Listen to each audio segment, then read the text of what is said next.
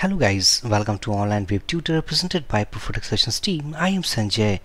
We are learning CodeIgniter version 3 HMVC tutorial for beginners. This is our part 4.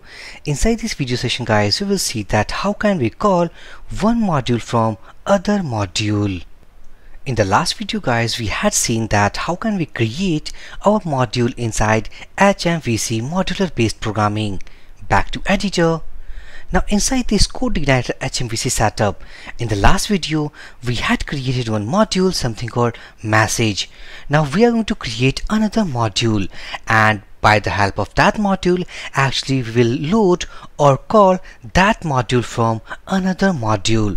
So how can we make call of them?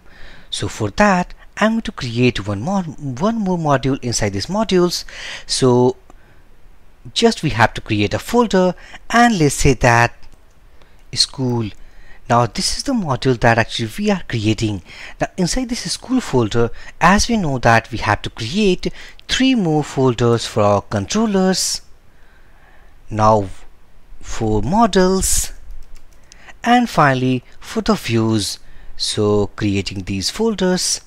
Now we had created all these folders inside this school module folder.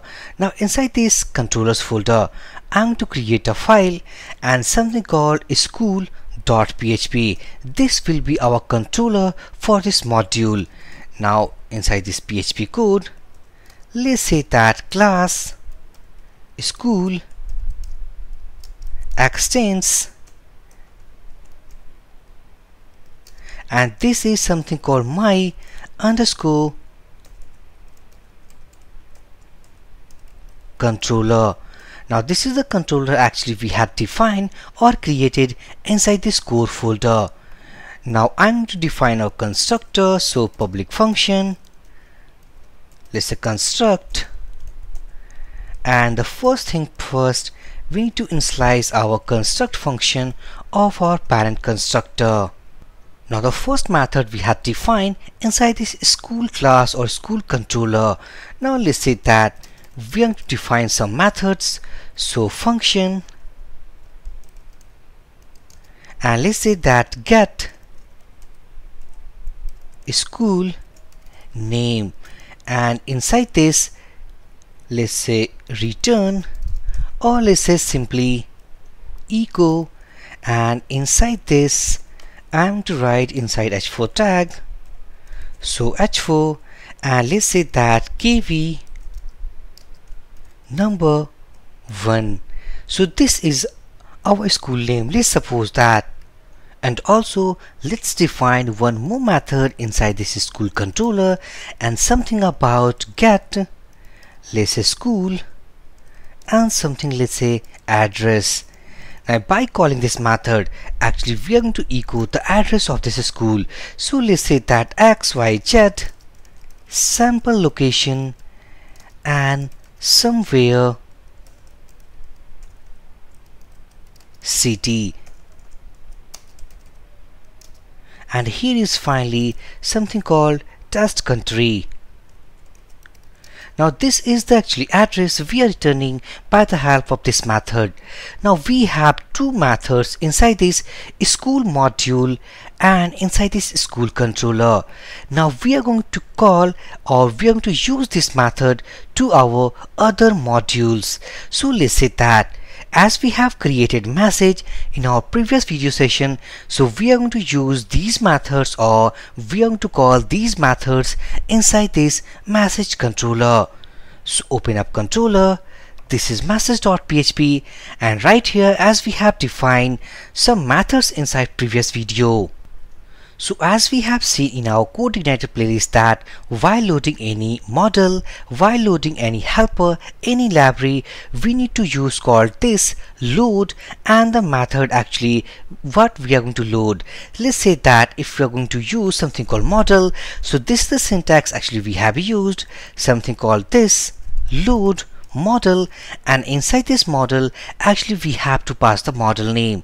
So in the same way, if we have called a library, so this is the library and this is for the helper. So these are the syntax actually what we have seen so far inside our CodeIgniter playlist.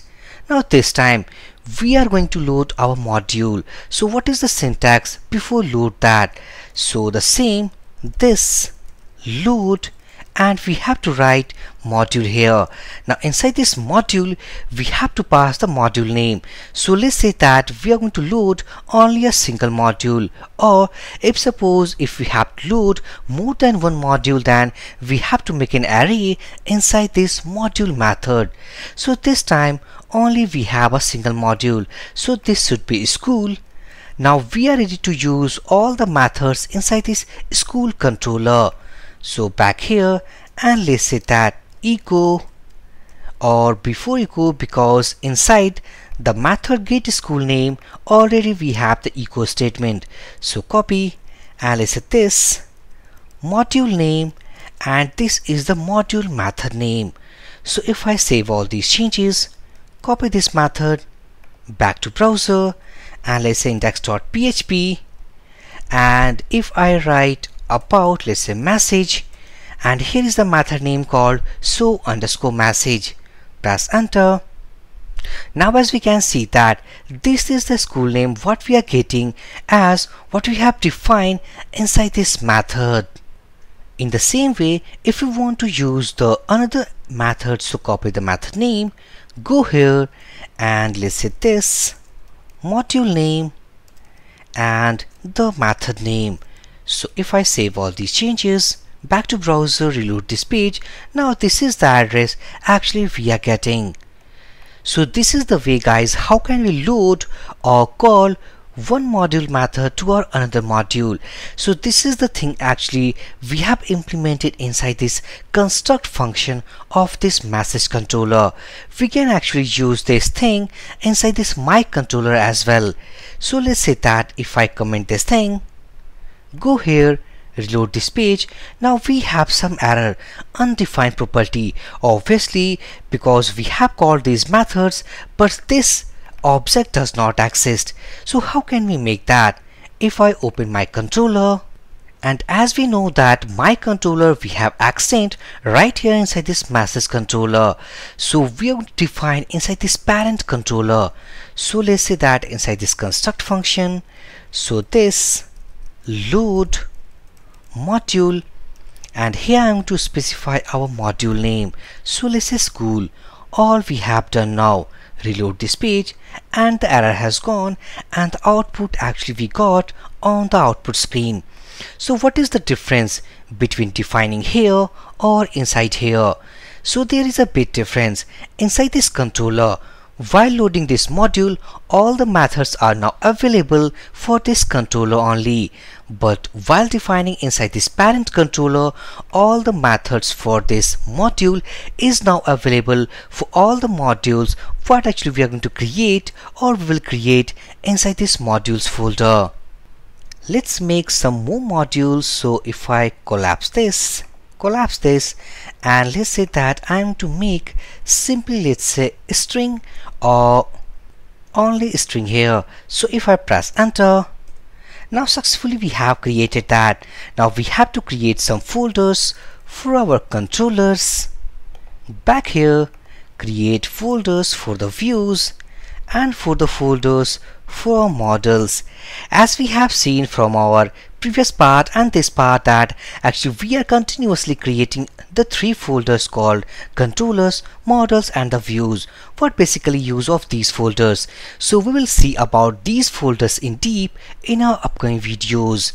Now inside this string folder, inside this controller, I am going to create a file and something, let's say string.php. Now here let's say class something string extends, and this is all about extending my controller. Now here I am to define our construct function. So this should be construct, and first thing first we have to initialize our parent constructor. Now inside this string controller I am to define some methods. So let's say public function, and simply it will return the string length. So let's say that my underscore string length. Now here we have to pass the string variable, and finally we have to return. So let's just return. This is PHP function, and inside this I'm going to count the length and return by this method. And also inside the same controller, let's say that my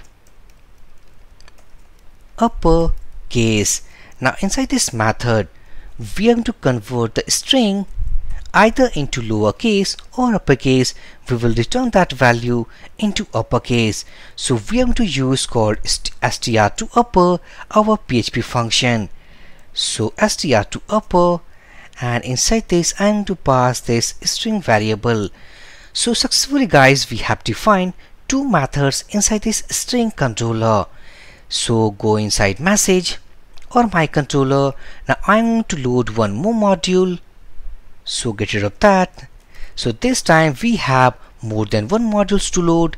So this should be array, and inside the second I'm going to pass our string. Now after writing string, the methods of a school module and the string module now available to our all modules. So back to message, and if I scroll down and let's say that we have some string value, and let's say string equal to let's say online web tutor. Now I'm going to write echo this, the module name we have called string, and inside this string we have called my strlen. Copy this method, pasting it here, and I'm going to pass inside this method. Again copy to go call the second method. So copy this, go inside message controller and pasting it here, and I'm going to make a break line here. So beer and beer here. So save all these changes, back to browser, reload this page. Now we have some error, and error is that cannot use string as class name, as we know that string is a predefined or a reserved keyword. So let's change the name of that. So back here, and I'm going to rename to this module. So it should not be string, let's say my string, and also we have to change the class name.